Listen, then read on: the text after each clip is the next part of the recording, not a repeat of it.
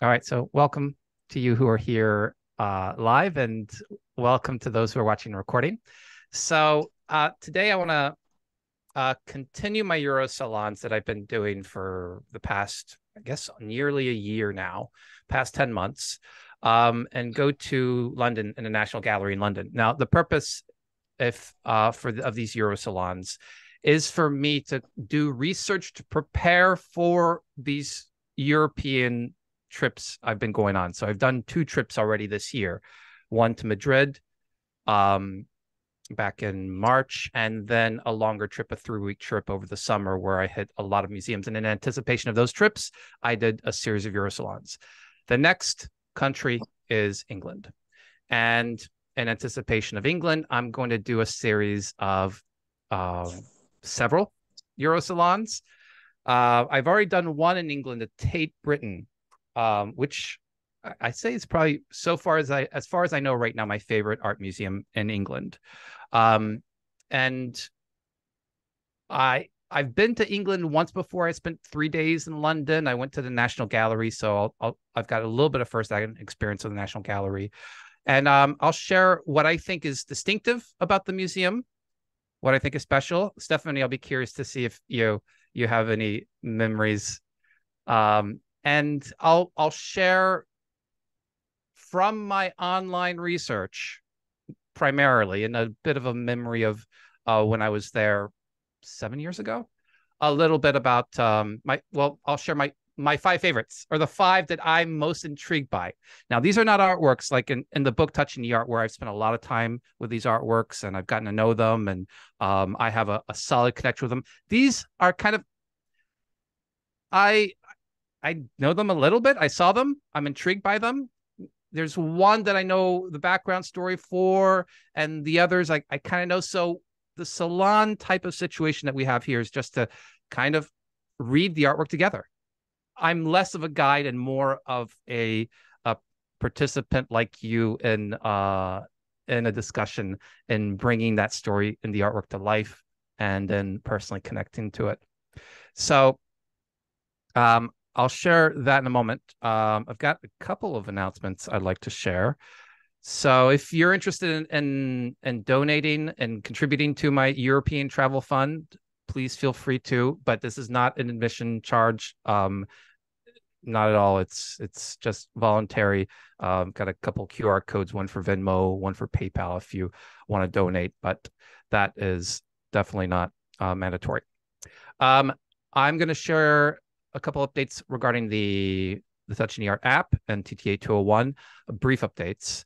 And then I'll unveil the rejected artworks, the artworks that are not going to make the top five, and I'll explain why they're not making the top five. And then I'll share those top five, and we'll spend time with one, maybe two artworks. And we'll go for about 50 minutes, maybe up to an hour. And then if you want to stick around and hear a little bit about the TTA 201, I'll preview that, share some of the artworks that are there, talk a little bit about it, and answer any questions about TTA 201. Okay. So first up, the Touch in the Art app. The new approach I've been taking to it is an art chat every week. So every week I have somebody I interact with, and a 15-minute chat that's on audio, post a new artwork, and you get to have these preceding questions that you get to think about and do your own reading of the artwork. But then you hear me and Joseph or Ifat or Kirk or other Touch in the Art enthusiasts and friends and artists or art lovers read the artwork together.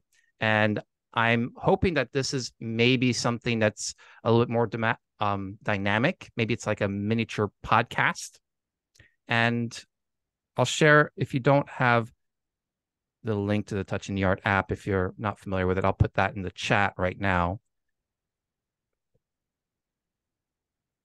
So this is a link to the app, and you should be able to access it there.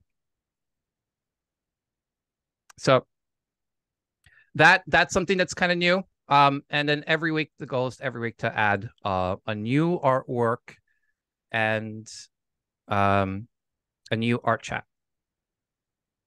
Now, update on TTA 201. And as I mentioned, I will give a preview of TTA 201 if you'd like to hear more about it after we spend time with it.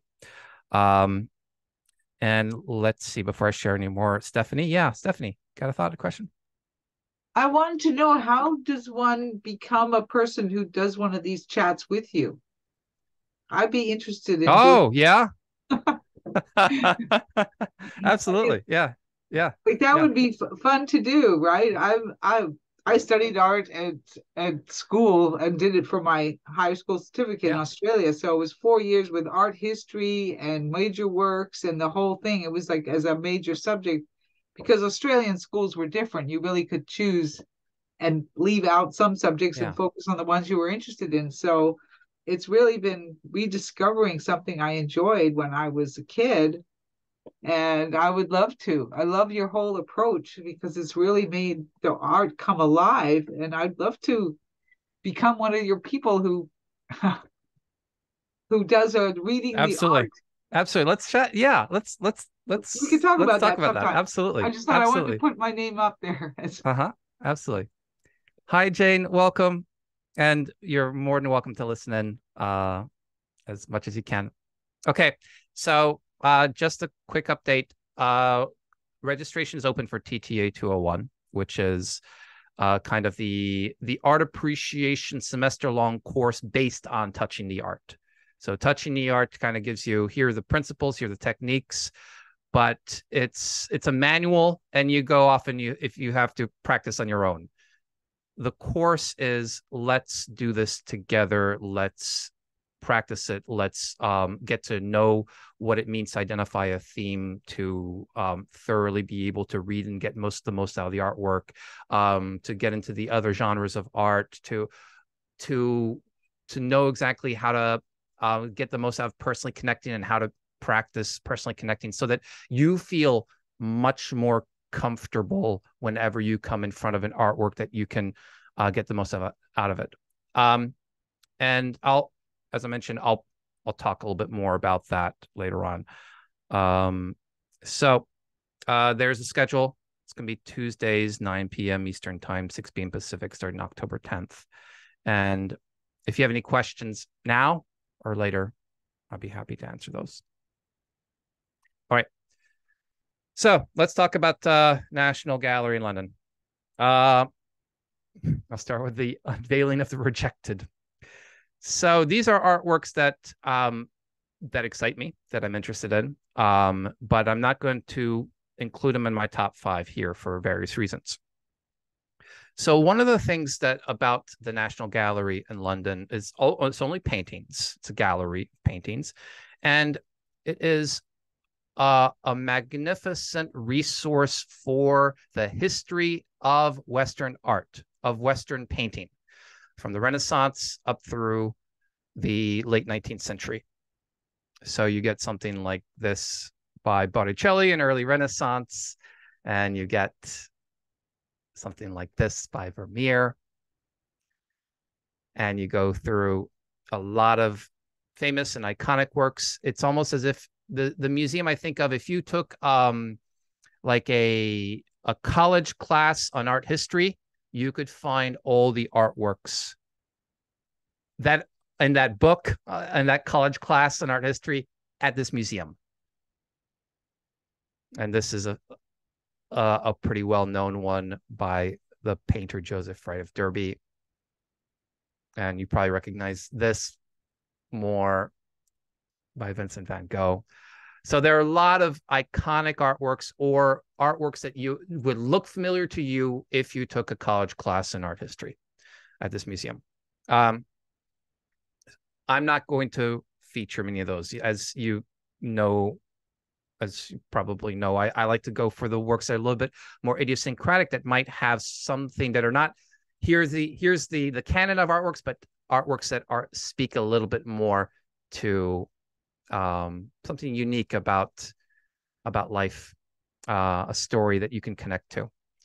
Now, my favorite painting at the National Gallery when I visited it 5 years, 6 years ago, I don't remember how long ago, I'm not going to include it among the top 5. Hi, Joseph. Welcome. It's this one. Hi, how are you? I'm doing well. Thanks for having me. Yeah, absolutely. And I'm not going to include it here because it's not owned by the National Gallery. It's one that I think I've spoken about a few times. But if I were to, I think I've mentioned before, that part of my motivation for doing these EuroSalons is to make selections for artworks for a sequel to Stories in Paint, where Stories in Paint is focused on American museums. This would be a sequel that would focus on European museums, but I wouldn't include this painting in that book because it's not owned by the National Gallery and might disappear at any moment from there. But it's one that I absolutely love, and if you want me to, chat a little bit about it later on, I'll be glad to bring it back up. And Joseph, you recently went to the National Gallery, right? I Did you see this one? First time in London. I don't recall seeing that one. No, It's a very small one. It's a tiny one. I did. And maybe it wasn't even up. Maybe it wasn't even up.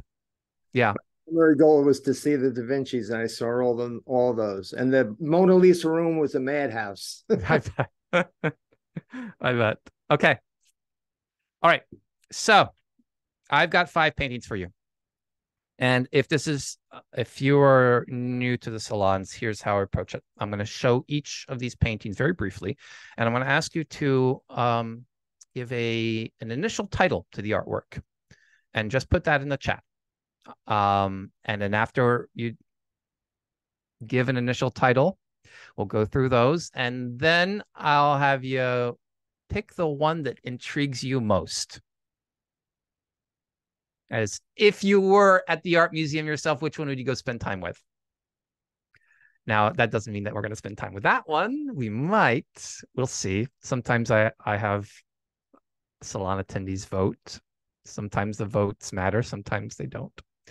But I want to go through these now and just quickly in the chat, very briefly, 5 paintings. Are you ready? Here's the first one. What's your initial title for this one?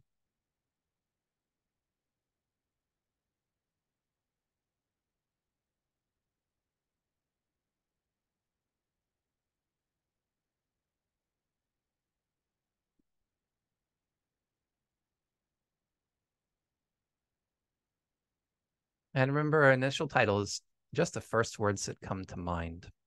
What did you see? Just name that. It could be as simple as big eyes or lady with hat.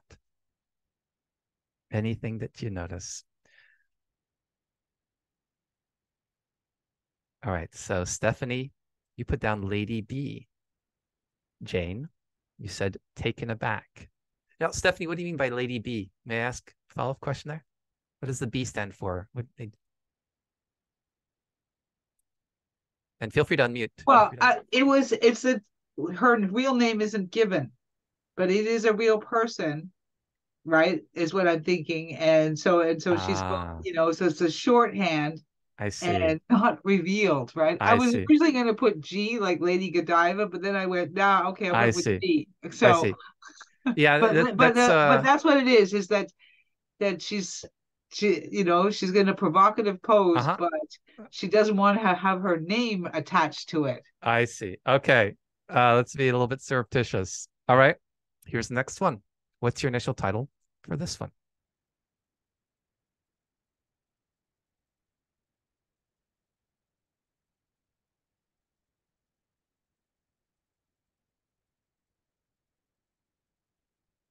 That's it.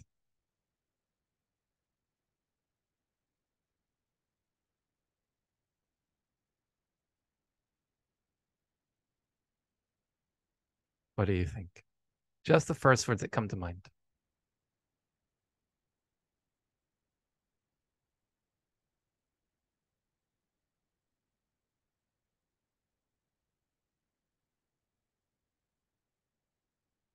And if you'd prefer to speak them, if the chat's more challenging. Oh, is that a hand? Go ahead, Narendra. Yeah, the first one I would like to call it Look at Me. Excellent. Look at me. He Look seems at to me. like look at me like. Second one, I'm not sure exactly. I couldn't see for a long time. So, but I think it could be like, I'm there. I'm there. I'm there. Interesting. Okay, like you're quoting one of the characters Like there. kind Great. of, yeah. I'm Great. there. I'm there. Thank you, Narendra. Reassurance, yeah. Thank you, Narendra. Let's see. So, Yeah, Stephanie, you have welcome. dreaming of a satyr. Brianna, you have daydreaming. And Jane, you have dreamer. Oh, intriguing. Okay. Here's a third one. What's your initial title for this one?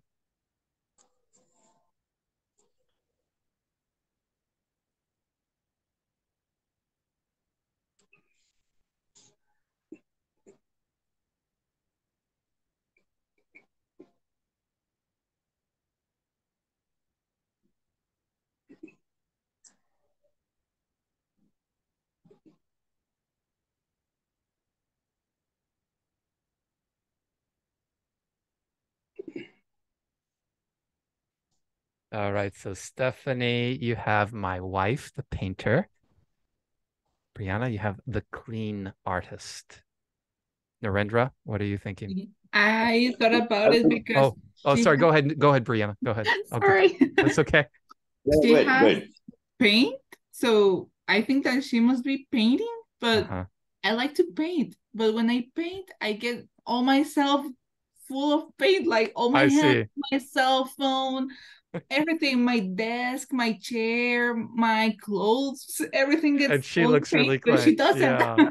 And I saw Stephanie laugh and react to you, and I bet you're identifying with that, Stephanie. Okay. Thanks, Brianna. How about you, Narendra? What's your title? I would say the splendid. She's very beautiful. The splendid. Okay. So beautiful and so striking. Great. Two more. Here's the next one. What's your initial title for this one?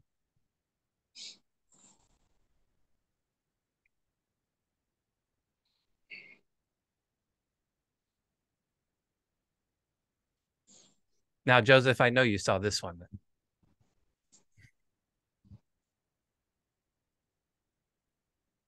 You can't miss it, right? It's huge. I don't know if I saw this one. You know what? Before I was mixing up the Louvre with the National Gallery. That's why I said the Mona Lisa. Oh, that's okay. Okay. I was wondering about that. I was wondering. I want to see it again for a second. I don't know if I can do that. Those aren't part of the rules. You only get to view it for 2.3 seconds. That's it. That's you get to read it afterwards. What's your initial title just with that? Let's see what we have. Oh man. Jane, you have captured. Joseph, the beheaded. Stephanie, hide and seek. Narendra, how about you? I would say helpless despair, helpless or helping despair. Trying to help, but okay, helping despair, and even helpless despair would work. Yeah. Okay. Got one more. What's your initial title for this one?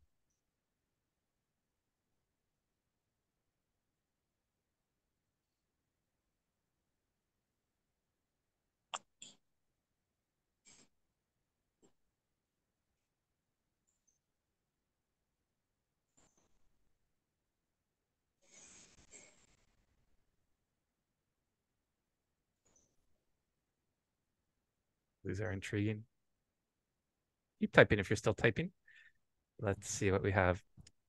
Joseph, you have Winter Cross. Brianna, Snow Castle. Jane, Bitter Memorial. Stephanie, The Forgotten Meaning of Christmas. Interesting. And Narendra, did you have one? This was my favorite. I loved it. I would say it's like cold aloneness, not loneliness. Cold aloneness. All right, great. But I'm kind of, I'm loving it, but it's like scary, but I'm holding, it's beautiful, scary, all that whole cold aloneness. Okay, excellent. So those are the 5 I've got for you. And I'm going to go back to these. Those are and so Narendra, it sounds like we know which one you like. But I'm going to go back through and then I'll show them all together and you can tell me which one you're most intrigued by. So we have this mysterious lady who seems to be taken aback, maybe, Lady B. We have maybe the daydream of a satyr or something else going on there. The clean artist. Where's the paints? Oh, helpless.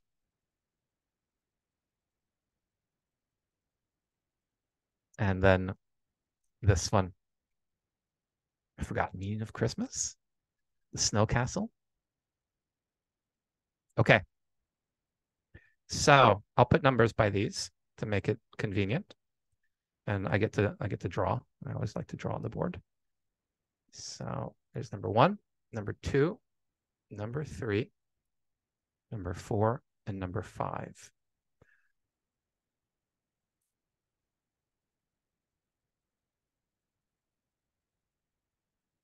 Which one would you go to if you were at the National Gallery?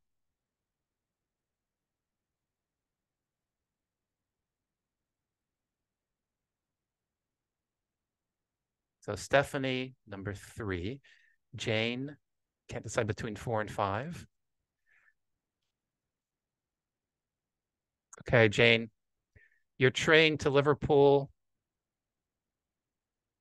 leaves in 45 minutes. So you've got barely time for one artwork. Which one is it going to be? Stephanie, number 3 or number 1? Stephanie, you've got theater tickets and you can only spend time with one. Is it going to be one of these 2 artworks? Which one is it going to be? Oh, it's going to be Narendra, number 5, Brianna, number 3. I put 3 first, but if there were if there were more, I'd go for I'd go with Okay. But number 3, I don't really want to spend time with Christ on the cross. Okay. Sorry, Narendra. All right. So looks like we got a lot of you picking number 3. And let's do this. I'm going to do a little bit of a package deal. Nobody wants to do number 2, which was my choice. But I'm willing to go to see something else. And let's spend time with number 3. But the way that I like to approach portraits is I really like to have comparisons. And I'm wondering if number 3 might be a good comparison to number 1.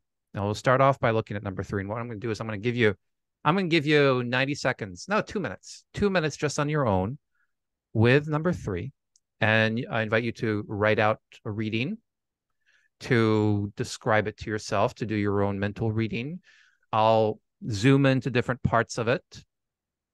And then after that, if anybody would like to share what they've written, I really like hearing somebody else's voice besides my own and your thoughts. And I especially like hearing your reading of the artwork, your experience of it as you wrote it down, going from here's what I initially thought to, oh no, that's something different.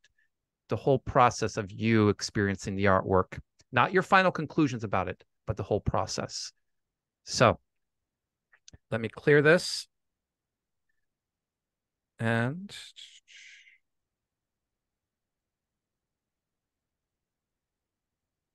let me go over to painting. All right.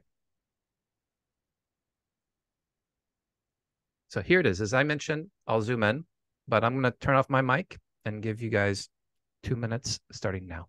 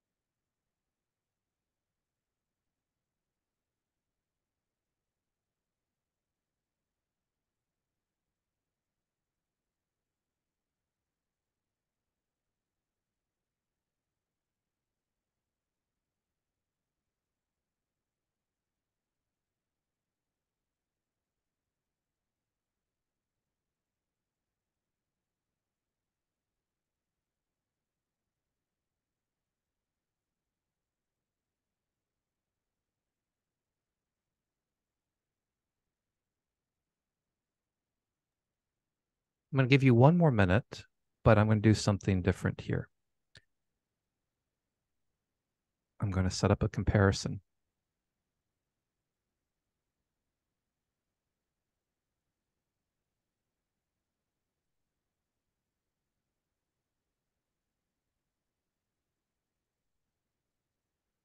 So take one more minute, looking up side by side and seeing what comparing them will help you see about the one we're focusing on.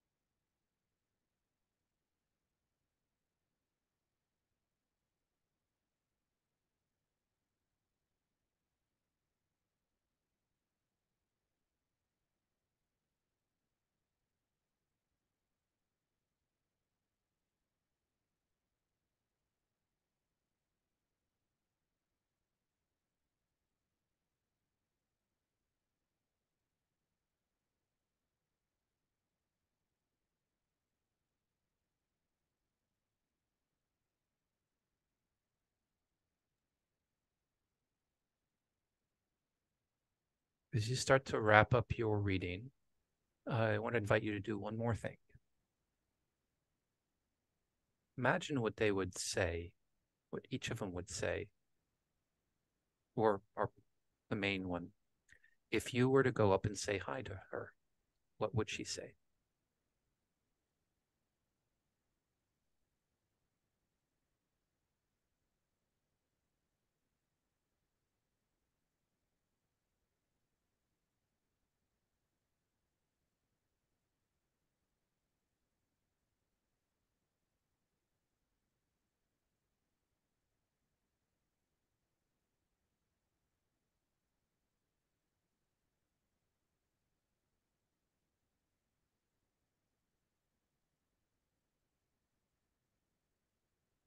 All right. Give me an indication once you're good to go.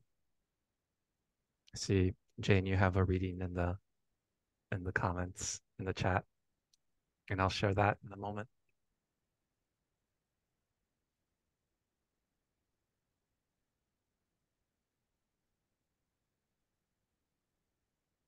All right, great. So let's see. Joseph, would you like to read what you've put in the chat out loud? Share that with us. Go for it.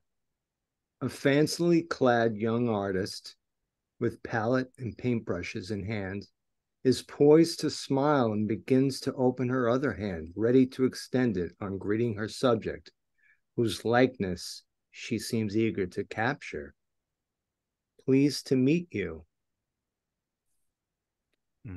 So, Joseph, you're imagining that she is greeting her subject, and she's almost about ready to, ready to say hi to greet them, almost lifting the hand up to do so and saying, pleased to meet you. Yes. And yeah. I did see this one.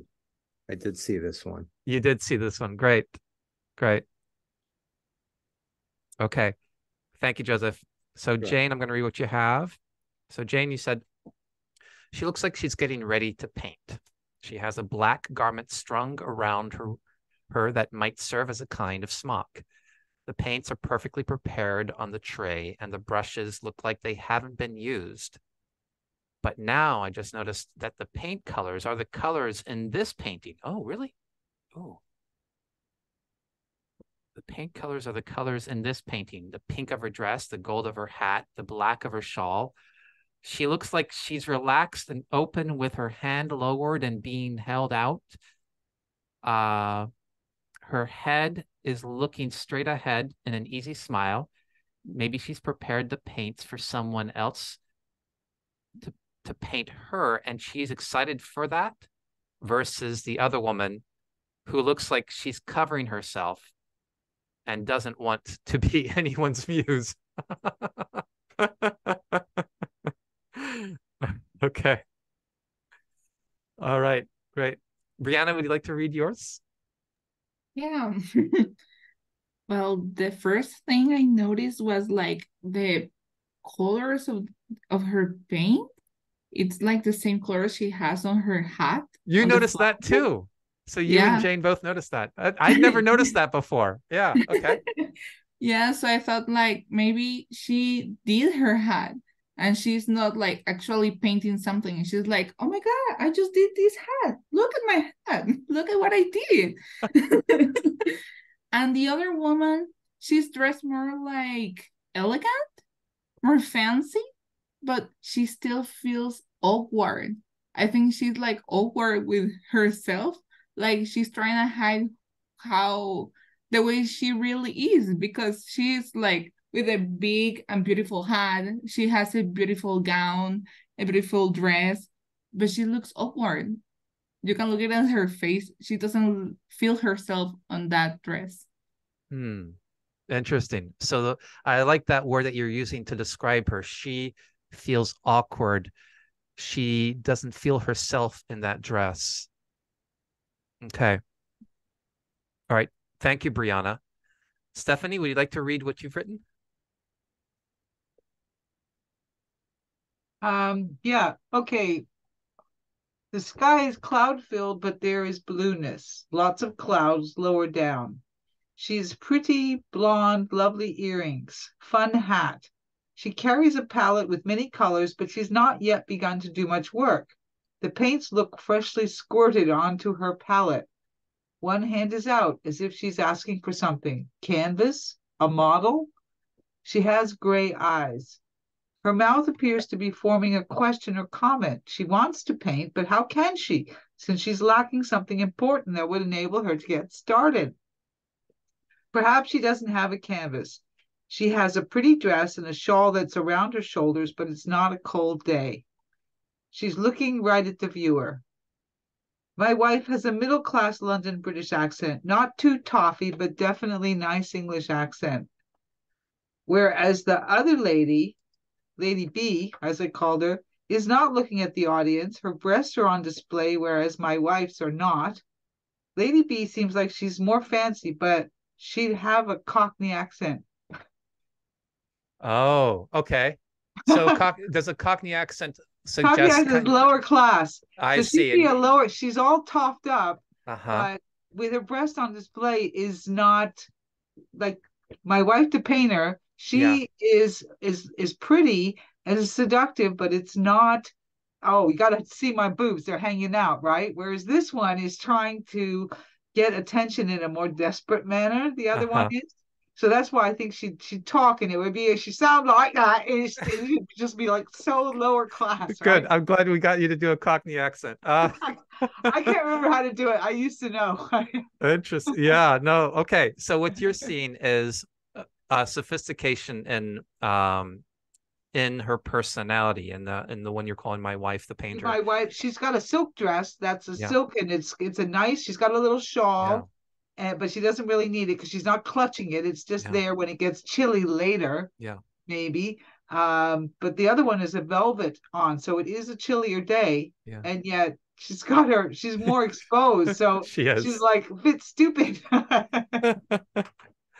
Okay, great. So it seems like for several of you, it kind of helped to see the comparison. Narendra, you want to add your thoughts? Go ahead. Yeah, my observation was somewhat similar to Stephanie's. Like what I found was that it was like a mirror. She's looking at herself. It's like a mirror in her mind or in front of a mirror, but thinking. And very decorative, very, very decorative. If you notice that her hat is very beautiful and the earrings and all the things, if you notice, I can't describe it fully, but if you notice, it's very, very, very, very beautiful, literally decorative. Now, when you close in on her face, as Stephanie suggested, you can see that, like, have you seen some women who look in front of the mirror? I have seen them in front of me. They did it also. Like they look in front of the mirror and wonder whether I'm beautiful. Like not beautiful. Like they look and just wonder, like, how do I look? So it seems like that. So there could be many interpretations. The artist might be wanting to show that. Or maybe she's an artist and she wants to see how I'm going to present myself before, like she's making herself, right? It's very intriguing because if she's making herself, she wants to see herself first. She wants to pose. It's a pose before a pose. I see. It's So very you're seeing her kind of interact with a mirror, kind so of she's wondering saying, about what yeah, pose she should typically take, wondering about her appearance. not Yeah. pose she should take. I'm beautiful, Okay. kind of. Maybe wondering about that, whether she's It looks beautiful or good not. because she's very So we creative. All got two different kinds of interactions that are being described here. So one where this is the artist kind of thinking about or looking in the mirror, and then what Joseph is saying, a little bit more of, she is greeting someone and about to say hi, to about to smile broadly as she meets someone that she sees a little bit. And but I think for both of these, there's both of those that I think what they both have in common, there's this kind of openness and curiosity, whether it's about herself or about the person that she's speaking to, versus versus the other who woman. What I felt was I didn't feel she was awkward. She was shy, maybe and she shy. was Yeah. like, And Joseph like used the word defensive, and Brianna used the word kind of awkward. So we've got these defensive. two different personalities here. Yeah, Yeah. like what I'm trying to say. Like she's open, but not open to being open. But she wants to be open, and obviously the next step would be to feel a little shy. Yeah. Typical woman feeling. So she's looking like that, and she's feeling that, and it's very beautiful in her own self. But it's actually very starkly contrasted with the Yeah. other. I would say that she's confident in her own way, but Yeah. shy. But the other one is not confident, or rather, she's preparing to be All showing right, herself. Narendra, I'll jump in here. I'll jump in here because we want to make sure to Yeah, get to another painting soon. So yeah, sure. Narendra, thank you. So I'll give a little bit of background. I'll give it a little bit of background here. The background story: the painter on the right is the woman. So this is Elisabeth. She's French, and this is a self-portrait. So it's a self-portrait where I like to imagine that she is looking at someone, looking at me, maybe who's going to be the person that she paints, and she's greeting me in the way of how she's going to interact with me. Whenever I see a portrait, I always imagine that I'm a character, or I try to imagine who the character might be that they're looking at. I really, really like the observation that these paints are the ones that are in her hat that are part of this, which suggests a little bit of humor to, you know what? This is I just did a self-portrait of me, and this is how I started off with a self-portrait with these paints. But we have a distinctive kind of personality with her, one that's open and curious and friendly, versus maybe a little bit more shy, maybe a little bit more awkward, maybe not kind of fitting well into being in this dress. So, how would you personally connect to this? Well, do you know anybody like her? Do you know anybody who's got that personality? Who you can see in somebody else in your life, or maybe in literary characters as well? Hey, Jane. We just identified the young woman with the colorful hat as Elisabeth Vigée-Lebrun, and this is a portrait of herself, so a self-portrait. So it's almost really fitting, as you pointed out, Jane, and Brianna did too, that she's got the colors on the palette that fit there. So the personal connection question here is, when I look at a portrait, I see a kind of personality, a kind of person. So I ask myself, who in my life is like this? Or who do I think of when I think of movies or literature, of a character like this? Open, gracious, ready to be friendly. Anything come to mind for anyone? Luke, I just have a question. Yeah. The personal connection be that just the person doesn't remind you of anyone, Absolutely. but you like to meet, that's someone that I would like to meet. And that's why I'm connected to the painting. That's why I like the painting. Yeah. And one way to go about the personally connecting is to take somebody in your life and put them side by side and say, how are they similar to or different from this person? So I can go through, okay, I'll do this exercise. Which of my high school students make me think of her the most? And I can go through, oh no, not quite him. Oh yeah, maybe him. Or let me go through kind of a list of the literary characters that I know and see who might fit this. Scarlett O'Hara from Gone with the Wind? No. Or Jane from Jane Eyre? No, maybe not.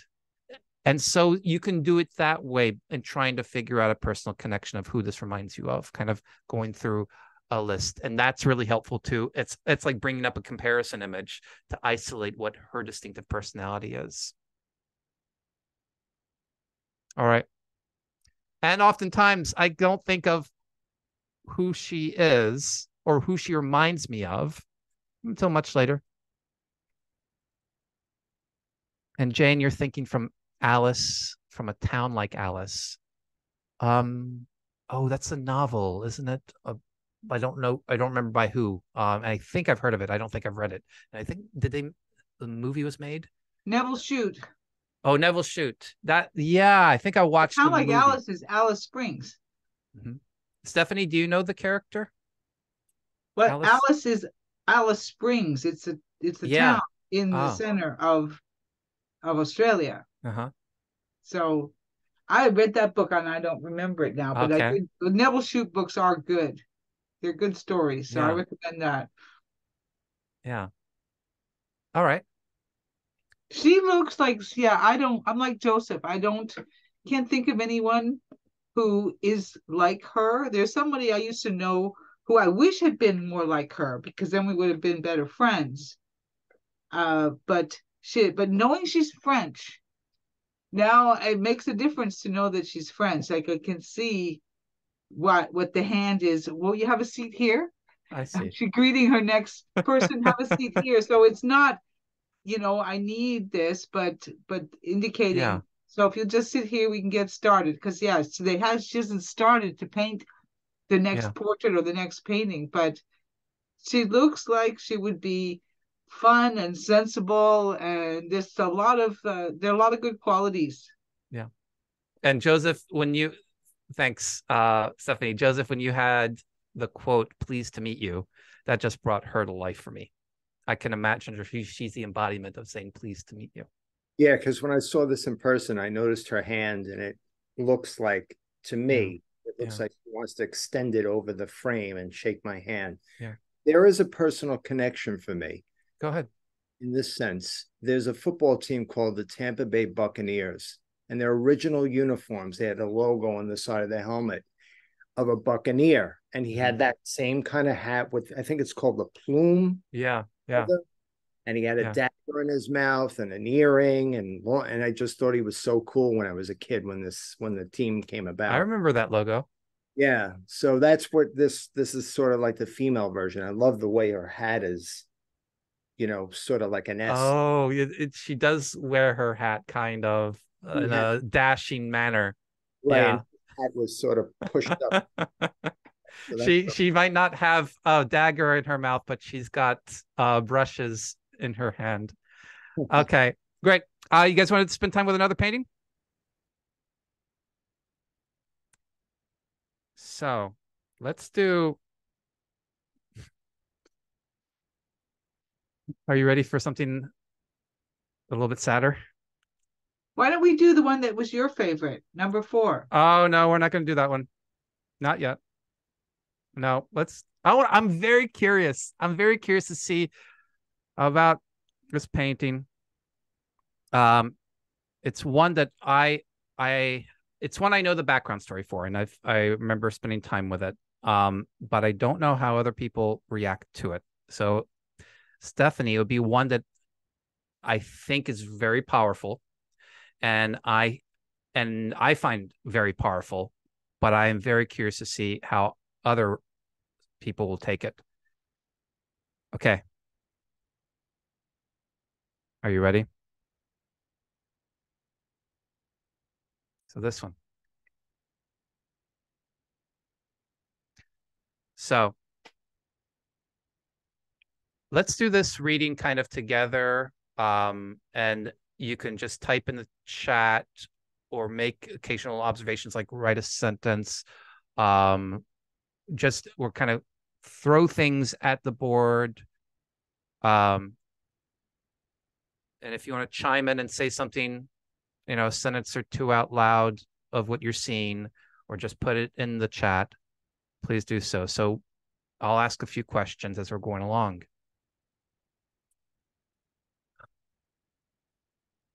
What do you see going on? What is being prepared?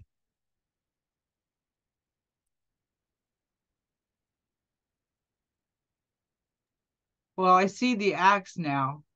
Someone else mentioned beheading, and now I see. So I just imagine this is one of those religious kind of things. This guy in the orange fur or whatever he's got here. Yeah. He's saying, do you recant your whatever, or they just trying to get a last minute confession or recantation or something.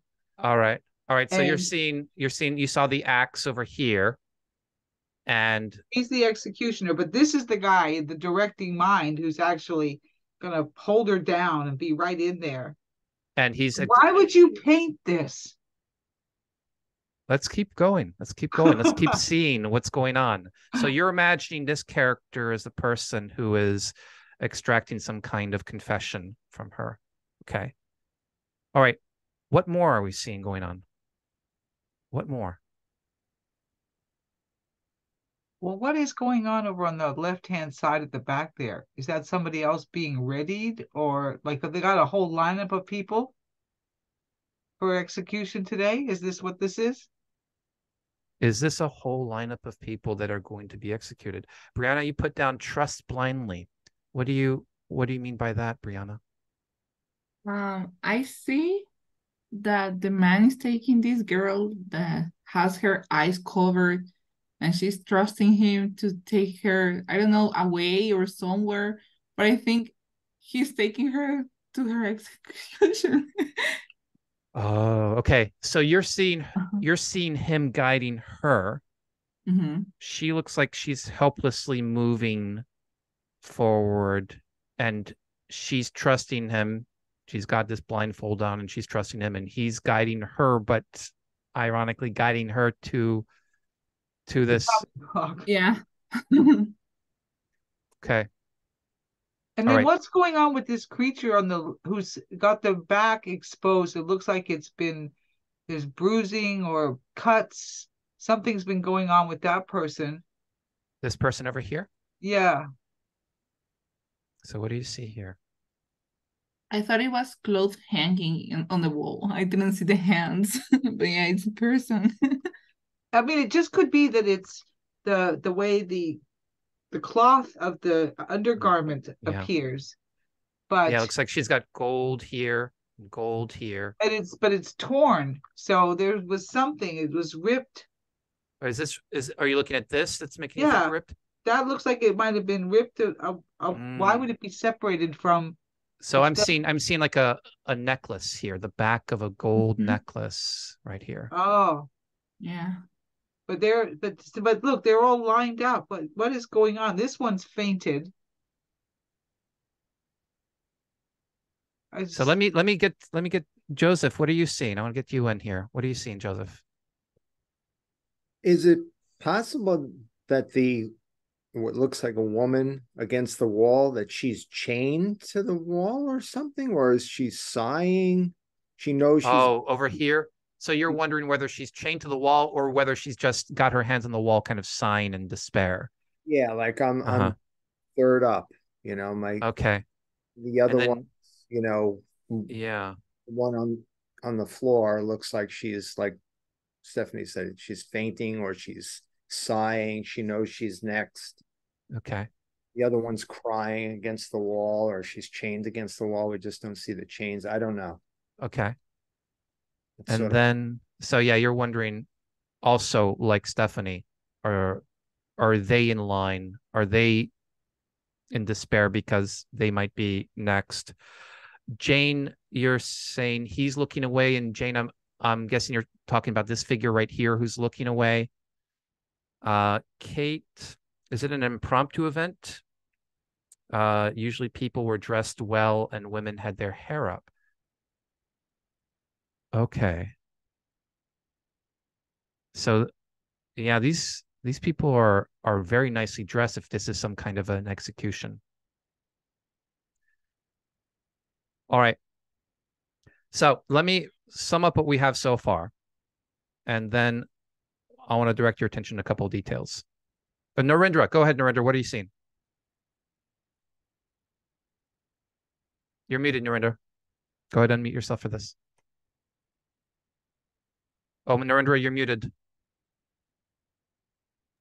The woman on the left who is leaning on the wall, she's, I think, despairing. Yeah. And I was not able to understand exactly that black man. Maybe I didn't get him actually. The hands were seen, but I thought that he was hands were seen. So is he turning back and saying, "Go, God, no," or something like that? And the interesting thing is, these two are very steady. The woman on the left, the people on the left were despairing. On the right, they were very steady. The man is standing straight as if it has to be done, and that red man standing. And this man is also very, very steady, and he's trying to tell her, like, it's cool, like all that.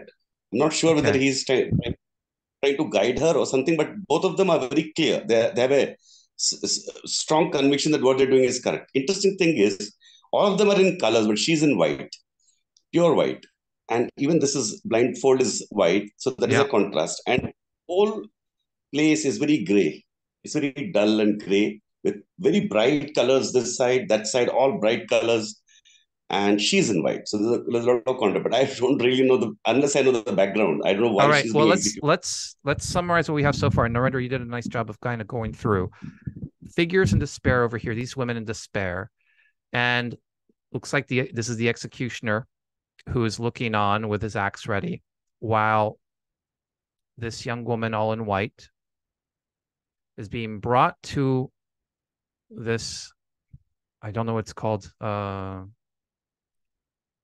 something there, by this man who looks like he's some sort of official, maybe church official, who seems to be guiding the woman who is blindfolded over here, almost saying, yes, just move over a little bit this way. It's right over here, which is so twisted. It's like, let me help you get to your execution spot. Isn't that called the chopping block? The chopping block. And then you have these who are back here who are in despair. Now, Brianna, you're saying, now that I think about it, it looks like the women on the left brought the girl in the white dress there, and they feel guilty and don't want to look, and even is wearing white. She even is wearing white, which means it's innocent. So you're thinking that she's with these two and that they have brought her here. Almost like Stephanie's sacrifice of the Virgin. I'll point out, what does this woman over here in red have in her hands? What does she have in her? Go ahead. A pearl necklace. Pearl necklace. Maybe it was the girl with the white dress. Maybe this pearl necklace belonged to the. I'm gonna. Is it a rosary? Is that a rosary? Remember you. So, right here, she's got this pearl necklace. Everybody else has a necklace on. She doesn't. That would interfere with that axe. What else does she have in the lap? Does this belong to her? Or could it have belonged to her? You see she's got this long kind of flowing cloak-like dress across her lap.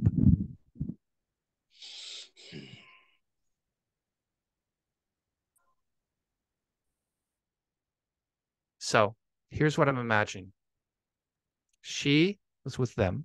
She had on this longer dress over to the top of this. She had on the necklace. She took them off, gave them to her, had the blindfold put on, and is now being brought forward to put her knees on this cushion where she's going to be executed. All right. So this is a historical event. You ready for background story? This is an episode in English history and the 1550s, transition of monarchy. And then I don't know the exact specifics, but this particular character is named Lady Jane Grey. Yeah, Kate, that's right. Lady Jane Grey. And she was a threat. There was in a transition from, king is dead. Now who's going to be the leader? And there's another heir to the throne, I think is Mary Tudor, who says, nope, we can't have her be alive. So for the good of the country, for the good of my reign or my choice of who's going to reign, she needs to die. So this is a political execution that is happening. And she is, in a way, a kind of unfortunate sacrifice to the movement of hereditary monarchy forward. The figure that she's with is some official, not a religious official, not any crosses, but he's there to make sure that the execution goes through. And I don't know of the particular relationships, but it seems like everybody knows each other, that these are friends here who are now having to make this happen. Obviously, Lady Jane here is friends with them. And if I push rewind on the scene, I can imagine the moments that she had with them right before as she takes off her pearl necklace and gives it to her. And now that they know what's happening, they've turned around in despair. And this older official is now moving her towards the block. So let me ask you this. What do you imagine he could be saying to her?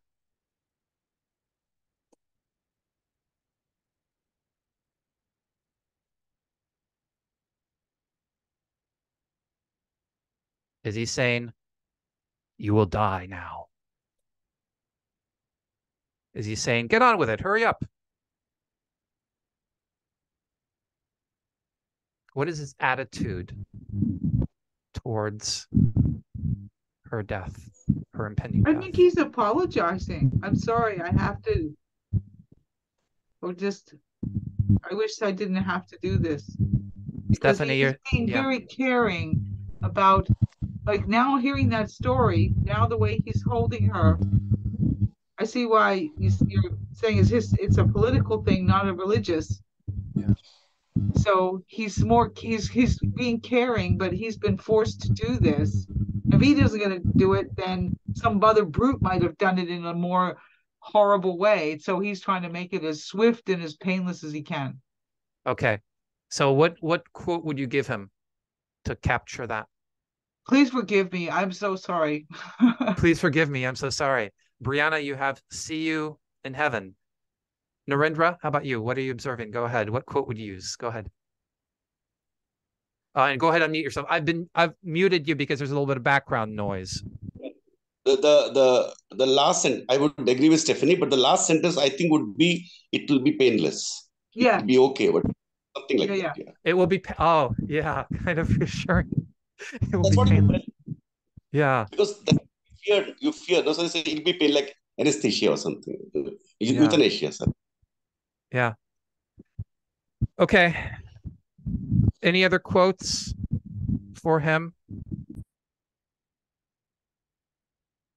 Hey, Mary Lynn, we're wrapping up, just about to wrap up, but glad you could join us for a little bit. We'll have a recording of this too. So this is a dramatic moment How would you personally connect to this? Which character would you empathize with? Joseph, what are you thinking?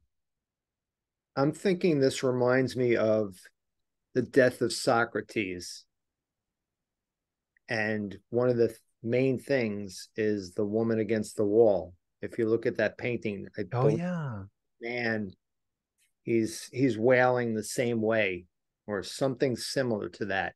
So it's very similar to that painting to me. It doesn't look like it at all, but it's in many ways it's similar. So a similar kind of situation, a situation where you have got somebody you care about who is going to suffer something severe. Right. And if I state it that way, make it a little bit more abstract, you might be able to put yourself in the shoes of her. Yeah, you think being in a hospital room, you know, I mean, not to get me, but like being in my mother's hospital room when she was dying. So that's where you can personally connect. I could personally connect. Yeah.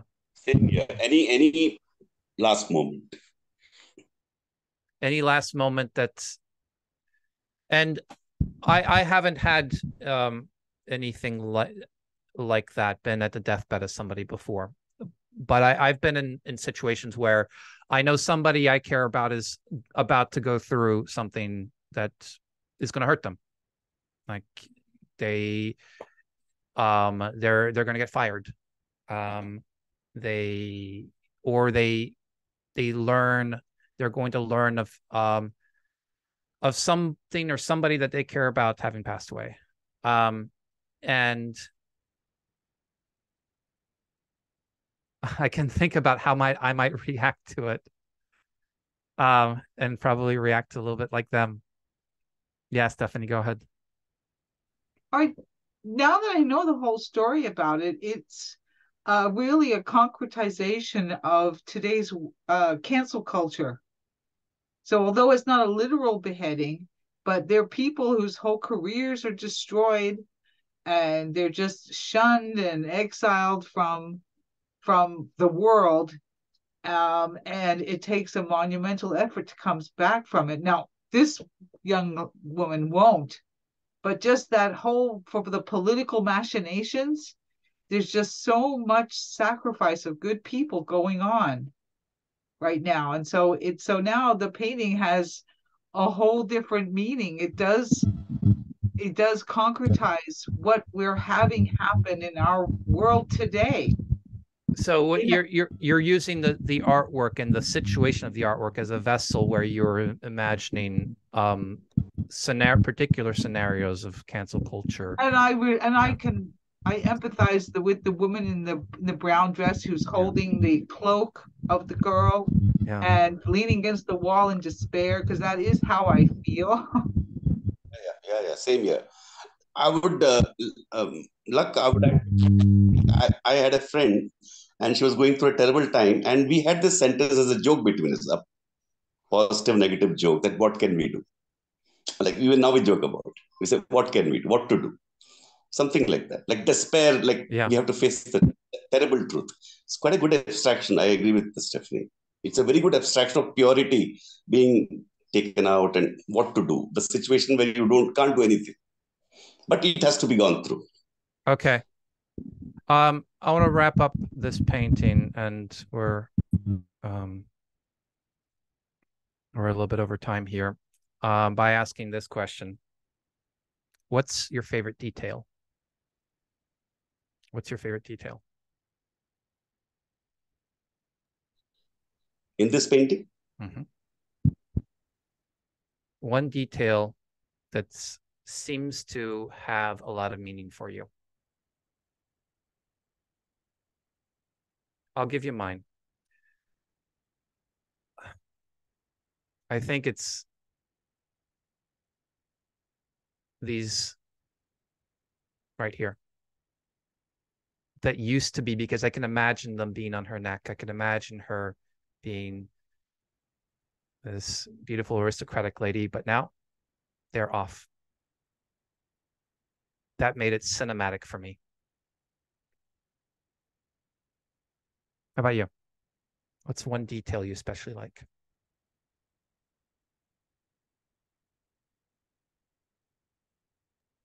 I think for me, it's just something about the white dress, just the white dress as a whole. I don't know, just that's what really stands out to me, that she's wearing this white dress. It really contrasts. It does. And it sounds like for Narendra also, that's something that that's connected with you, Narendra, or that white dress stood out.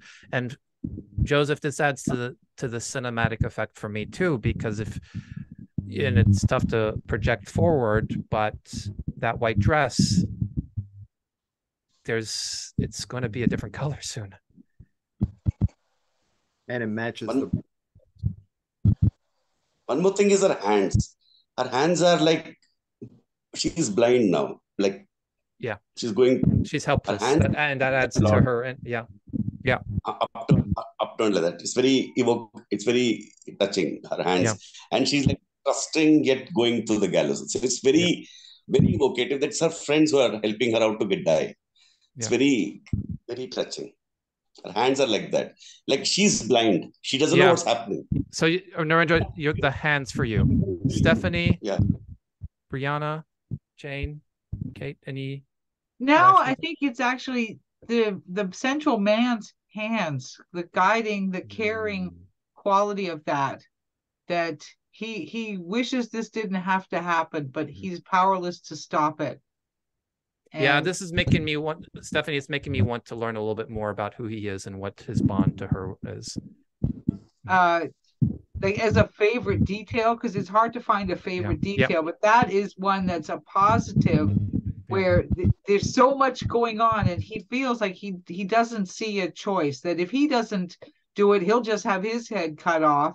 And somebody less caring could be the one who's in charge of this beheading that's going to take place, whether he's there or not. Okay. Brianna, go ahead. I find like interesting that she's not fighting at all. She just accepted her destiny. She's not fighting. She's just letting him guide her.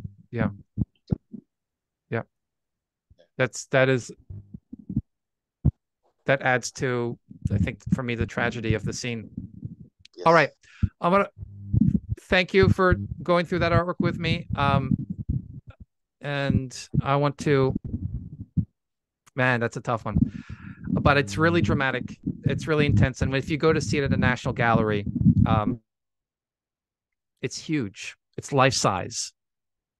And it's magnificent to behold when you see it that big in person. All right. I want to officially wrap up. And then if you want to stick around for hearing a little bit about Touching the Art 201, you're more than welcome to. So I'm going to have... Hey, thanks, Jane. You bet. I'm going to have more of these salons coming up. Look for more EuroSalons. There'll be about art museums from around England. So thank you very much for joining me. If you want to stick around for 3 more minutes, I'm going to share some artworks that are going to be featured in the TTA 201 course and talk a little bit about it. It's going to be something that I'm bringing back, not just for this fall, but also looking to make it just simply a standard part of what I offer every fall and spring. Okay. So TTA 201, as I mentioned before, this is the course to go along with the book. I initially started teaching this course 7 years ago and taught it for 2 years, 10 weeks long for 2 years. And then I stopped teaching it. And the reason I stopped teaching it is because I started doing things that kind of put the course into application in other places. I was developing curriculum and training teachers in Touching the Art method. And I was working at an art museum training the tour guides, the docents. So basically I was applying what I'd developed for TTA 201 to other audiences. Now I'm bringing this back now because I have the opportunity to do so, but also I'm bringing it back because I've learned more since then. I want to write at some point a second edition of Touching the Art, an expanded second edition for all the things that I want to share more that you can apply to getting more out of the visual arts. I'll just give you two quick examples. One is a concept of empathy. I don't really discuss it explicitly in the book. I talk about the theme of an artwork as the situation a character goes through and what is their reaction to that situation. But this concept of empathy that's implied in that identification of a theme is something that that I found really helpful and really helps to connect enjoying the visual arts with getting to know human beings, with connecting to other literature. So that's one thing, that concept of empathy. The other thing is, seems like a pretty simple kind of thing, but I found to answer so many questions, to get you to enjoy reading an artwork so much more. And that's simply to put a question mark after any conclusion you have while you're in the midst of reading, to hypothesize more than to draw conclusions immediately. The instinct when you make an assertion about a painting, about what's going on in a story, about what you see happening, is to say, that's what's going on, and then to defend that.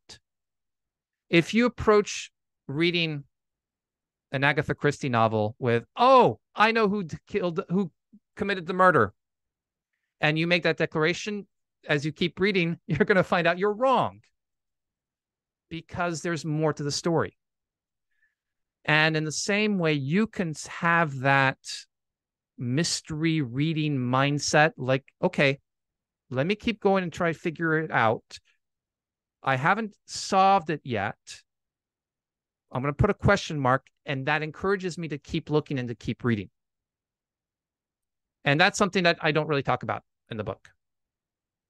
Asking questions, forming hypotheses, and supporting them, not necessarily to be a scientist, but to be a more immersive reader.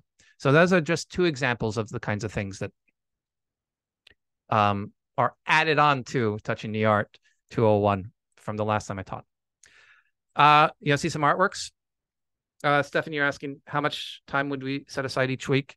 So it'd be each class is like an hour and 15 minutes, and then there's like 15-minute homework assignments. So just doing a reading of an artwork. So just the practice of doing a reading of an artwork between each class. And then the main thing is the presentation, the final presentation. And I'll mention that in a moment. But let me share some artworks. I'll just these are kind of previews. So they're cropped. But just to give you a sense of some of the artworks we spend time with that I don't know that I share anywhere else. So here they are. So there's a lot of drama, and we're reading into the stories. And I'm just going to briefly share these with you. And this is just small portions of larger images. And we're trying to figure out, what's going on in the scene, and we read the artwork. We try to get to a lot of different kinds of characters. And each of these artworks that we spend time with, we spend the time with them at different levels. So an initial reading, then an identification of theme, then personally connecting to those artworks.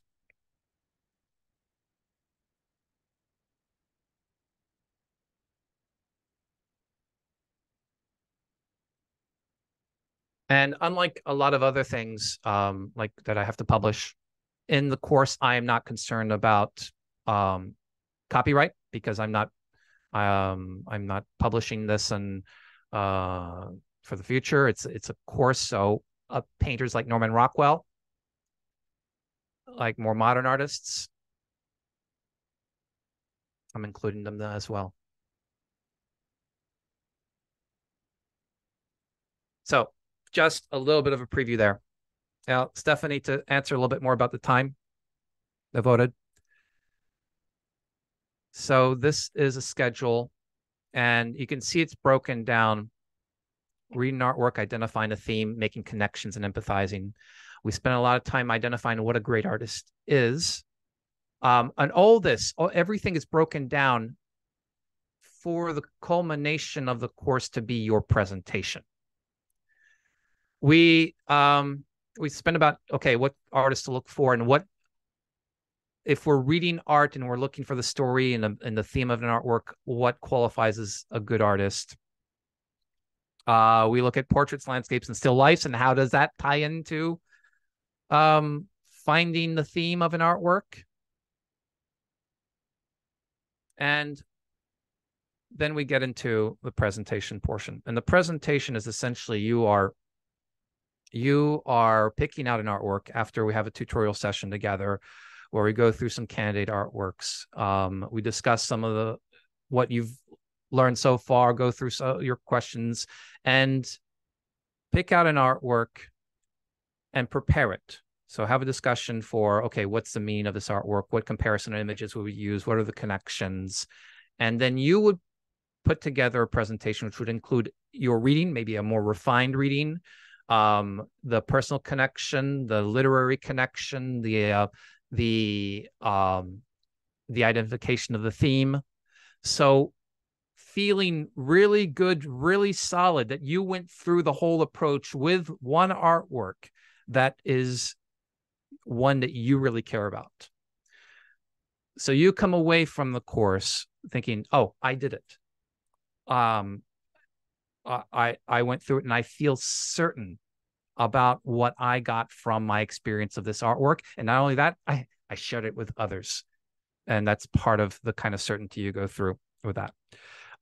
There are other side topics, depending on time, we might get into, like connection of music to art, which is something that is kind of new for me. And I've spent a lot of time in the past few years, didn't have that, and touching the Art 201, or how using what we do with the approach we have with TTA 201, how using that for our other genres like literature could be done, or in watching movies.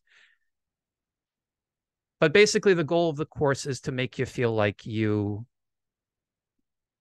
own the method. It's yours. Because a lot of people, they say, okay, that's great, Luke, I really enjoyed that.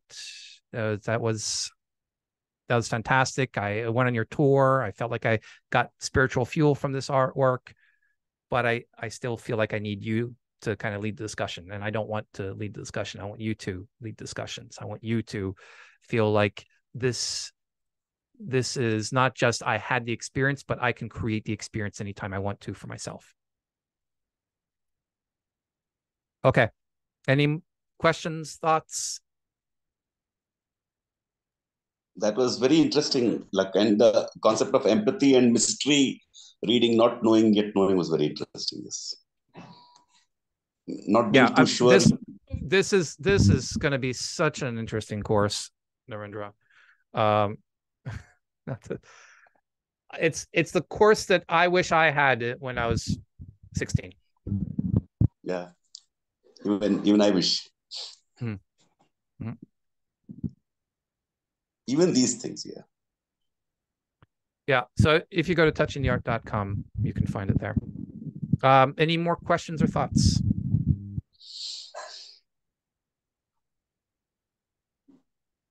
Oh, it's very intriguing. I'm considering seriously. It sounds like it's so much fun. The open-endedness was very interesting, because that's what happens. Like, you're not sure yet what to. It's like going through a jungle and exploring something. Yeah. So something else is throughout the course, one of the things that I constantly do is I'm very aware of of your personal context. So I give personal feedback for your readings, because everybody has kind of, you're bringing your psychoepistemology, your consciousness to an artwork. Some people are more concrete oriented. Some are more imaginative. Some are looking immediately for the meaning. So there are different basic approaches that every individual has, and I'm very aware of that. But there's also a kind of method to get to clarity, to get to certainty. And so you can ask yourself certain questions and practice the things that tie in most to your psychoepistemology. So if you're more like, oh, I see all the details, then my follow-up questions to you will be, okay, what are the implications of those details? Or if you kind of float in the air and you say, oh, this seems like a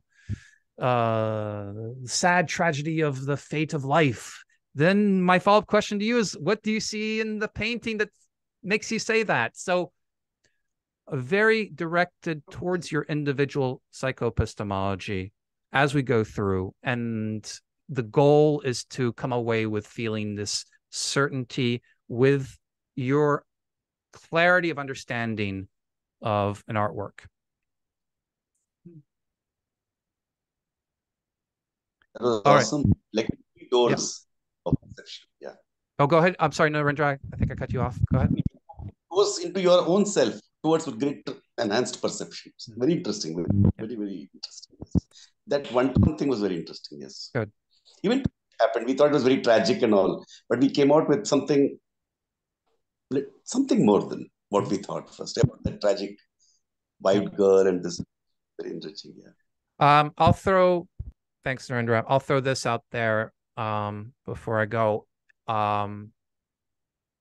Attending the live class is optimal, but if I know there's only one session, like Tuesdays at 9 p.m. Eastern time, if that doesn't work for you, I'm thinking of offering, like, you can do the recordings, but then I would still meet with you for a tutorial, and you'd still do the homework and offer that up as a possibility. So if the timing doesn't work for you, let me know if you're interested in doing it remotely, but we'd still do the tutorial and you'd have the graded homework. Stephanie, fabulous. You got it. All right, everyone. Thank you very much for joining me. Thank you. Stephanie, thank you, Brian, and thank you, Joseph. Thank you so much, Luck. Thank you so much. All right, bye-bye. Hi, Luke. Thank you so much. Thank you, Brianna. It's good to have you. Bye. Wonderful. Bye, Luck. Bye.